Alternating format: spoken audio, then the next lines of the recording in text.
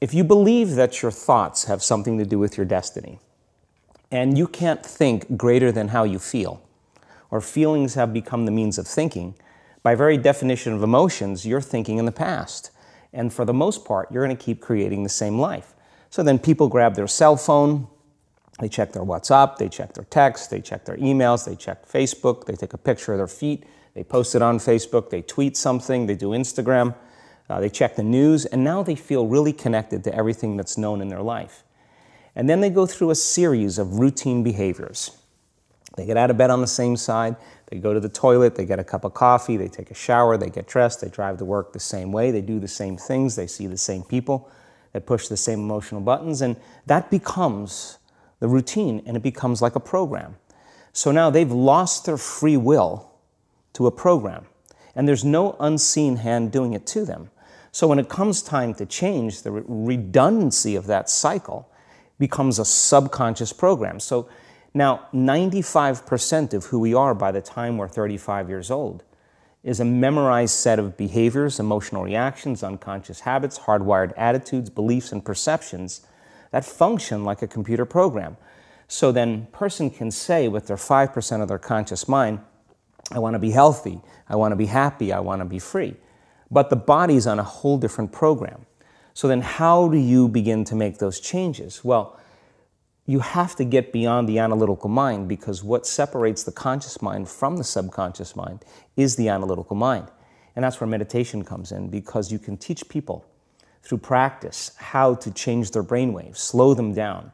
And when they do that properly, they do enter the operating system where they can begin to make some really important changes. So most people then wait for crisis or trauma or disease or diagnosis. They wait for loss, some tragedy to make up their mind to change. And my message is, why wait? And you can learn and change in a state of pain and suffering, or you can learn and change in a state of joy and inspiration. And I think right now, the cool thing is that people are waking up. That's really interesting, and where I found the deepest hooks into how powerful this can be for somebody is when you talk about trauma, and you've talked about how people experience a traumatic event, but they then basically rehearse it, and how that then has this knock-on effect. So what is that? Why do people find it so hard to get past trauma? Well, the stronger the emotional reaction you have to some experience in your life, the higher the emotional quotient, the more you pay attention to the cause. And the moment the brain puts all of its attention on the cause, it takes a snapshot, and that's called a memory. So long-term memories are created from very highly emotional experiences. So what happens then is that people think neurologically within the circuitry of that experience, and they feel chemically within the boundaries of those emotions. And so when you have an emotional reaction to someone or something, most people think that they can't control their emotional reaction.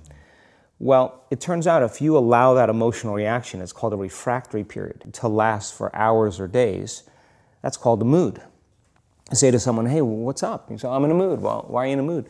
Well, I had this thing happen to me 5 days ago, and I'm having one long emotional reaction. If you keep that same emotional reaction going on for weeks or months, that's called temperament. Why is he so bitter? I don't know, let's ask him. Why is he so bitter? Why are you bitter? Well, I had this thing happen to me 9 months ago. And if you keep that same emotional reaction going on for years on end, that's called a personality trait.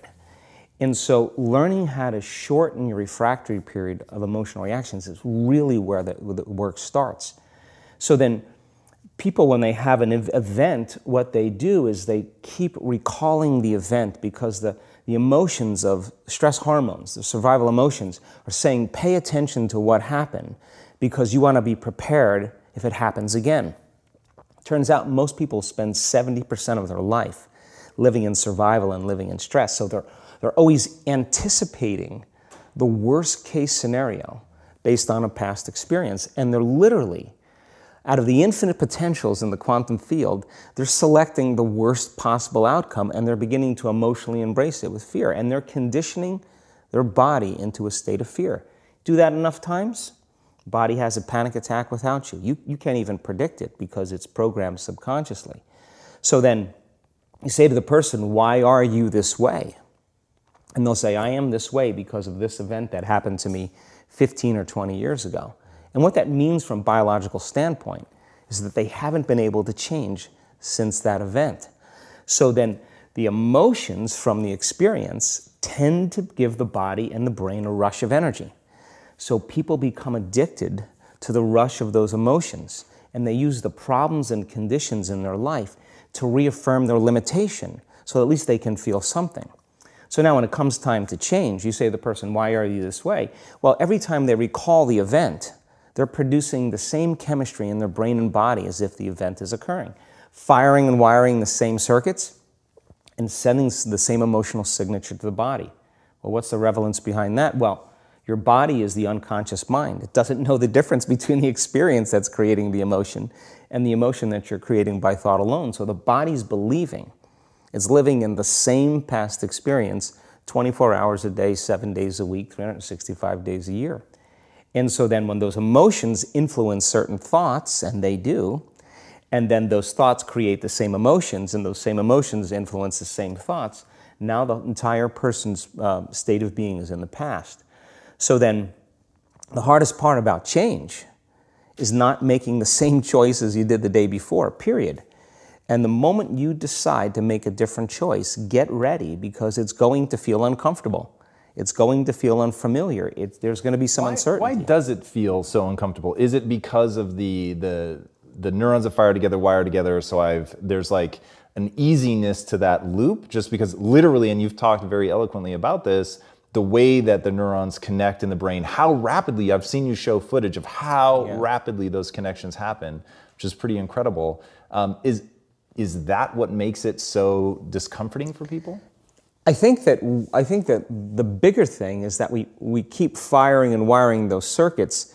They become more hardwired. So you have a thought and then the program runs. But it's the emotion that follows the thought. If you have a fearful thought, you're going to feel anxiety. The moment you feel anxiety, your brain's checking in with your body and saying, yeah, you're pretty anxious. So then you start thinking more corresponding thoughts equal to how you feel. Well, the redundancy of that cycle conditions the body to become the mind. So now, when it comes time to change, a person steps into that river of change and they make a different choice, and all of a sudden, they don't feel the same way. So the body says, well, you've been doing this for 35 years. You're going to just stop suffering and stop feeling guilty and stop feeling shameful, and you're not going to complain or blame or make excuses or feel sorry for yourself. Well, the body's in the unknown. So the body says, I want to return back to familiar territory. So the body starts influencing the mind, and it says, start tomorrow. You're too much like your mother. You'll never change. This isn't going to work for you. This doesn't feel right. And so if you respond to that thought as if it's true, that same thought will lead to the same choice, which will lead to the same behavior, which will create the same experience, which will produce the same emotion. I want to talk about that notion of, give me a little more detail on what you mean by the body becomes the mind, or the unconscious mind. What do you mean by that exactly? Well, those are two different things. Your body is your unconscious mind. In a sense, if you're sitting down and you start thinking about some future worst-case scenario that you're conjuring up in your mind, and you begin to feel the emotion of that event, your body doesn't know the difference between the event that's taking place in your world, outer world, and what you're creating by emotion or thought alone. So most people then, they're constantly reaffirming their emotional states. So when it comes time to give up that emotion, they can say, I really want to do it, but really the body is stronger than the mind because it's been conditioned that way. So the servant now has become the master. And the person, all of a sudden, once they step into that unknown, they'd rather feel guilt and suffering because at least they can predict it. Being in the unknown is a scary place for most people because the unknown is uncertain. People say to me, well, I can't predict my future. I'm in the unknown, and I always say the best way to predict your future is to create it. Not from the known, but from the unknown. What thoughts do you want to fire and wire in your brain? What behaviors do you want to demonstrate in one day? The act of rehearsing them mentally, closing your eyes, and rehearsing the action. Rehearsing the reaction of what you want, or action of what you want. By closing your eyes and mentally rehearsing some action, If you're truly present, the brain does not know the difference between what you're imaging and what you're experiencing in 3D world. So then you begin to install the neurological hardware in your brain to look like the event has already occurred. Now, your brain is no longer a record of the past. Now it's a map to the future. And if you keep doing it, priming it that way, the hardware becomes a software program. And who knows, you just may start acting like a happy person. And then I think the hardest part is to teach our body emotionally what the future will feel like ahead of the actual experience. So what does that mean? You can't wait for your success to feel empowered. You can't wait for your wealth to feel abundant.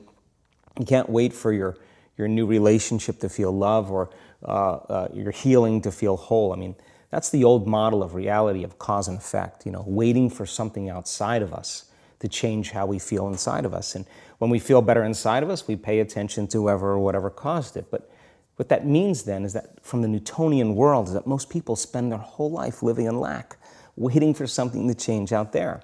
What do you mean the Newtonian world? The Newtonian world is all about the predictable. It's all about predicting a future. But the quantum model of reality is about causing an effect. The moment you start feeling abundant and worthy, you are generating wealth. The moment you're empowered and feel it, you're beginning to step towards your success. The moment you start feeling whole, your healing begins. And when you love yourself and you love all of life, you'll create an equal. And now you're causing an effect. And I think that's the difference between living as a victim in your world, saying, I am this way because of this person or that thing or this experience. They made me think and feel this way. When you switch that around, you become a creator of your world, and you start saying, my thinking and my feeling is changing an outcome in my life. And now that's a whole different game, and we start believing more that we're creators of reality. So how do we go from, okay, I have this negative emotion, it's controlling my life, it's got me in this cycle of, I think about this emotion, which triggers a chemical reaction, which trains my body to feel that way, which makes it easier, more likely I will do it again. And so now I'm in this vicious cycle. And unconscious, and it's unconscious. Right. And you said, does your thinking create your environment, or does your environment create your thinking, which I thought was really, really interesting. So how do we then go from that, like mechanistically, to begin this visualization process of something that's empowering? It's me in a different state. It's my future self. Is it meditation? Is it, what does that look like? If you're not being defined by a vision of the future, then you're left with the old memories of the past, and you will be predictable in your life. And if you wake up in the morning and you're not being defined by a vision in the future, as you see the same people and you go to the same places and you do the exact same thing at the exact same time, it's no longer that your personality is creating your personal reality. Now your personal reality is affecting or creating your personality. Your environment is really controlling how you think and feel unconsciously, because every person, everything, every place, every experience has a neurological network in your brain. Every experience that you have with every person produces an emotion. So some people will use their boss to reaffirm their addiction to judgment. They'll use their enemy to reaffirm their addiction to hatred. They'll use their friends to reaffirm their addiction to suffering. So now they need the outer world to feel something. So to change then is to be greater than your environment, to be greater than the conditions in your world. And the environment is that seductive. So then why is meditation the tool? Well, let's sit down, let's close our eyes. Let's disconnect from your outer environment. So if you're seeing less things, there's less stimulation going to your brain. If you're playing soft music or you have earplugs in, less sensory information coming to your brain, so you're disconnecting from your environment. If you can sit your body down and tell it to stay like an animal, stay right here. I'm going to feed you when we're done. You can get up and check your emails. You can do all your texts. But right now, you're going to sit there and obey me. So then, when you do that properly, and you're not eating anything or smelling anything or tasting anything, you're not up experiencing and feeling anything, you would have to agree with me that you're being defined by a thought, right? So when the body wants to go back to its emotional past, and you become aware that your attention is on that emotion, and where you place your attention is where you place your energy, you're siphoning your energy out of the present moment into the past, and you become aware of that. And you settle your body back down in the present moment, because it's saying, well, it's 8 o'clock. You normally get upset because you're in traffic around this time. And here you are sitting, and We're used to feeling anger and you're off schedule. Oh, it's 11 o'clock and you usually check your emails and judge everybody. Well, the body's looking for that predictable chemical state.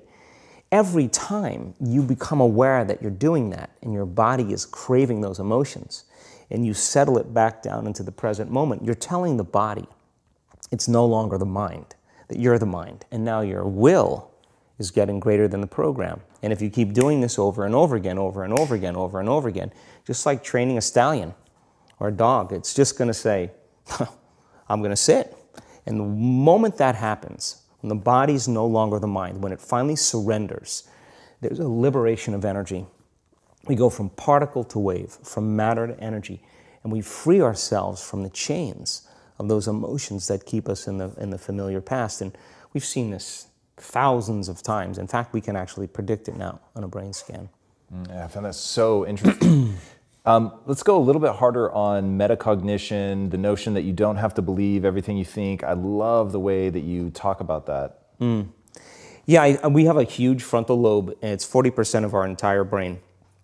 And most people, when they have a thought, they just think that that's the truth. And I think one of my greatest realizations in my own journey was just because you have a thought doesn't necessarily mean it's true. So if you think 60 to 70,000 thoughts in one day, and we do, and 90% of those thoughts are the same thoughts as the day before, and you believe that your thoughts have something to do with your destiny, your life's not going to change very much, because the same thought leads to the same choice leads to the same behavior creates the same experience, and the same experience produces the same emotion. And so then the act of becoming conscious of this process to begin to become more aware of how you think, how you act, and how you feel. It's called metacognition. And so then, why is that important? Because the more conscious you become of those unconscious states of mind and body, the less likely you're going to go unconscious during the day. And that thought is not going to slip by your awareness unchecked, because it means to know thyself. The word meditation means to become familiar with. So as you become familiar with the thoughts, the behaviors, and the emotions of the old self, you're retiring that old self. As you fire and wire new thoughts and condition the body into a new emotional state, if you do that enough times, it'll begin to become familiar to you. So it's so important, just like a garden. If you're planting a garden, you got to get rid of the weeds.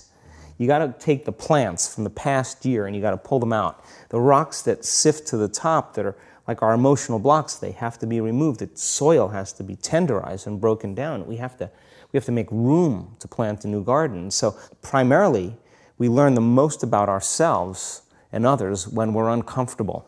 Because the moment you move into that uncomfortable state, normally a program jumps in. When that program jumps in, it's because the person doesn't want to be in the present moment and engage it consciously. So when you teach people how to do that with a meditative process, it turns out that when they're in their life, they're less likely to emotionally react. They're less likely to be so rigid and believe the thoughts they were thinking. They're more aware of when they go unconscious back into a habit, and that is what starts the process of change.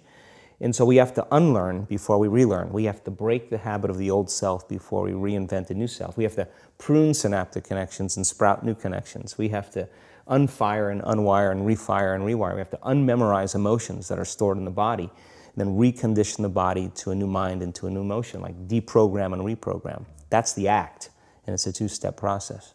Yeah, I like the way that you call that out as an action. There was another thing that you said that I thought was really powerful about how insights themselves are essentially inert. They don't do anything.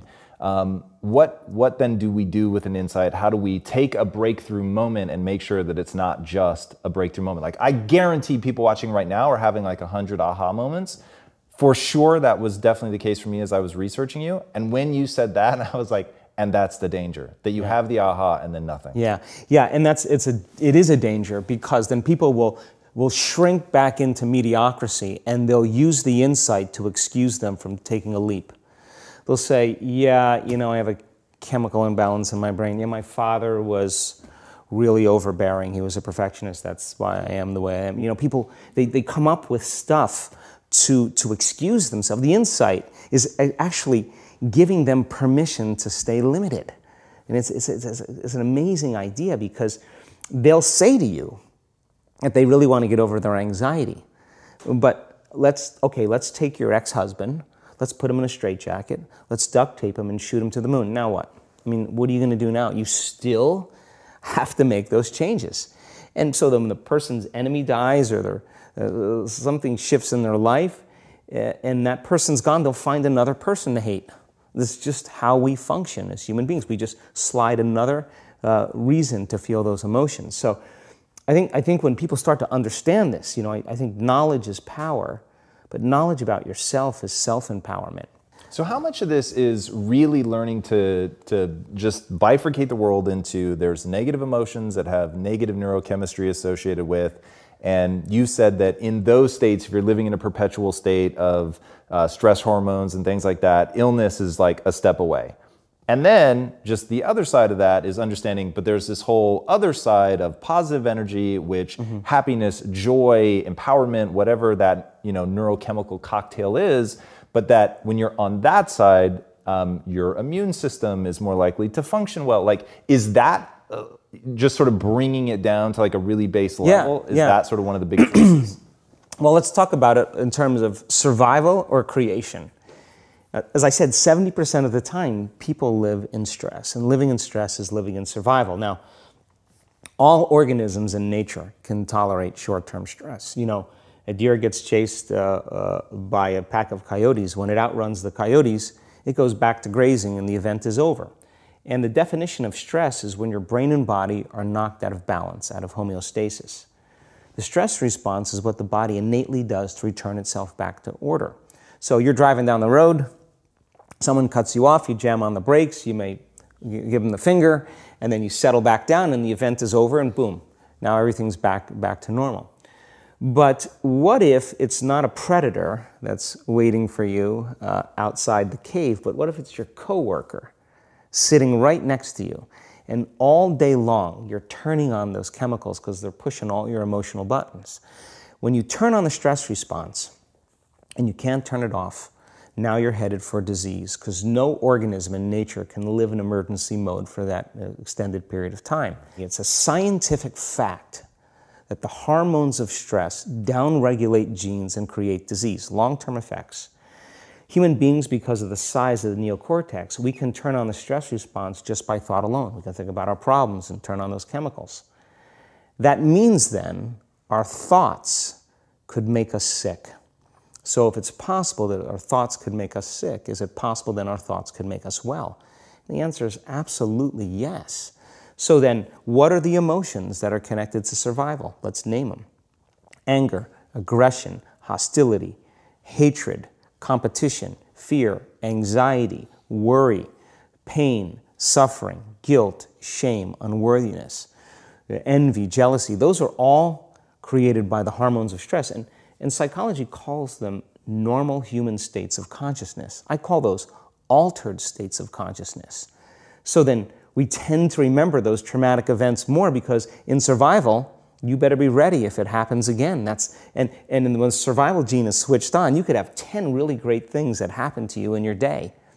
And you just have one bad thing that happens and you cannot take your attention off that unhappy thing because the survival gene is switched on.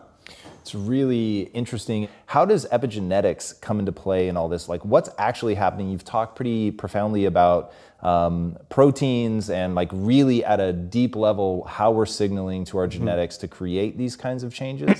What does that actually look like? Well, epigenetics, epi means above the gene.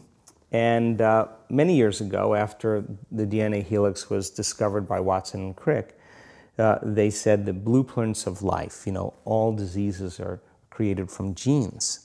It turns out less than 5%, more like 1% of people on the planet are born with a genetic condition like type 1 diabetes or Tay-Sachs disease or sickle cell anemia. The other 95 to 99% are created by lifestyle and by choices. You can take two identical twins, exact same genome. One dies at 51, the other one dies at 85. Same gene, different environment. So all of a sudden they said, we lied. That was wrong. It's not genes that create disease. It's the environment that signals the gene that creates disease. Well, okay.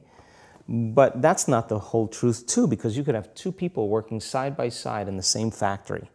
One gets cancer after being exposed to a carcinogenic for 25 years. Both working for 25 years, the other one has no cancer at all.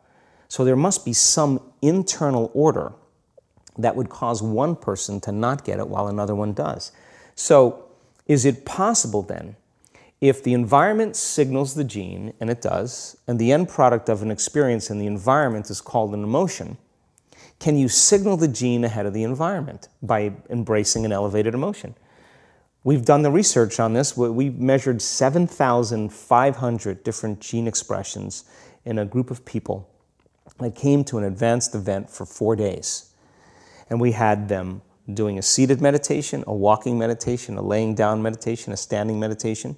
And at the end of 4 days, just 4 days, the common 8 genes that were upregulated, 2 genes to suppress cancer cells and tumor growth, 2 genes for neurogenesis, the growth of new neurons in response to novel experiences and learning, the gene that signals stem cells to go to damaged areas and repair them, the gene for oxidative stress was upregulated.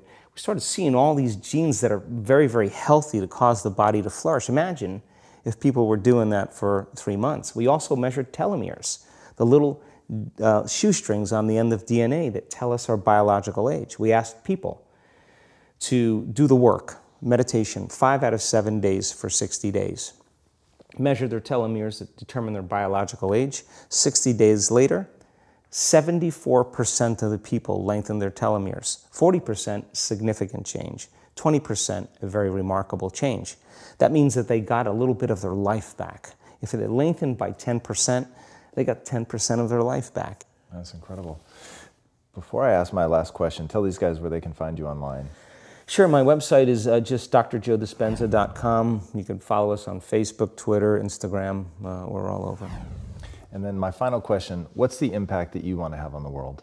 I think that the end game for me is to empower people to such a degree that they realize that they need less things outside of them to make them happy, less things outside of them to regulate their moods and their behaviors, and that they begin to use that kind of the power that we all have access to, and to really and to change the world, to make a difference so that there's more peace, there's more wholeness, there's more connection, that we support and love each other, we serve better.